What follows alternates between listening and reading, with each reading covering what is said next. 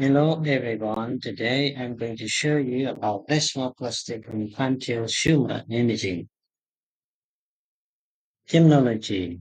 It is large cystic tumor of infant involving superficial cerebral cortex and leptomeninges. Desmoplastic infantile ganglioma. Prominent desmoplastic stroma plus neoplastic astrocytes and neuronal component. Desmoplastic infantile astrocytoma. Desmoplastic stroma plus neoplastic astrocytes. Most common sign and symptom. Increased head size, bulging fontanelle, paralysis, seizure. Older child, seizure and frontal neurological sign and symptom. Clinical profile, event with a rapidly progressive macrocephaly. Imaging, peripheral supratentorial tumor with large cysts and cortically based solid nodule plaque in child less than 2 years of age, frontal and parietal, temporal and occipital.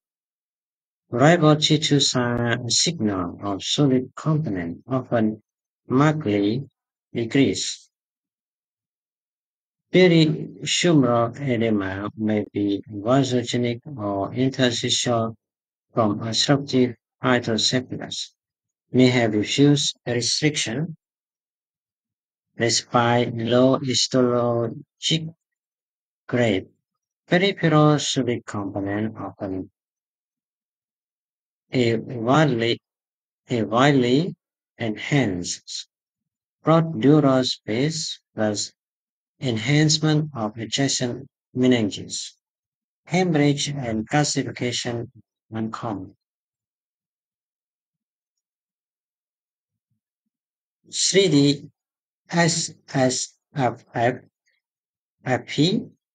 come out in a 5 months old girl with increased head circumference, so a light mass with a peripheral hyperintense solid component and more central cystic component.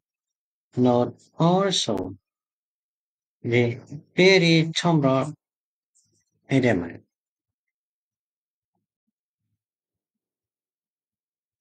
T1C plus MR in the same patient, so homogeneous enhancement of the peripheral solid component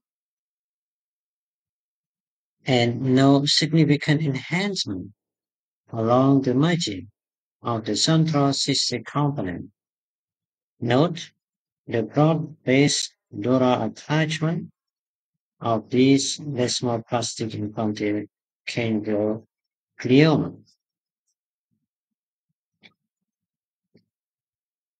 Sagittal head ultrasound of the right cerebrum in a 5 months old girl with increasing head size circumference, so a predominantly cystic supratentorial mass with a signal separation subtation. Described solid components are not clearly seen in this design. Non-contrast enhanced CT, so a multi-cystic DIG of the right cerebral hemisphere, solid portion of tumor are difficult to appreciate or study. Note the subfascial aneurysm. T2MR in the same patient saw a right multicystic and solid mass of right cerebral hemisphere. The heterogeneous cortically based iso to hyperintensity solid portion is typical of DIA DIG. Treatment: surgical resection is curative. Chemotherapy for brain invasion or recurrent. Thank you.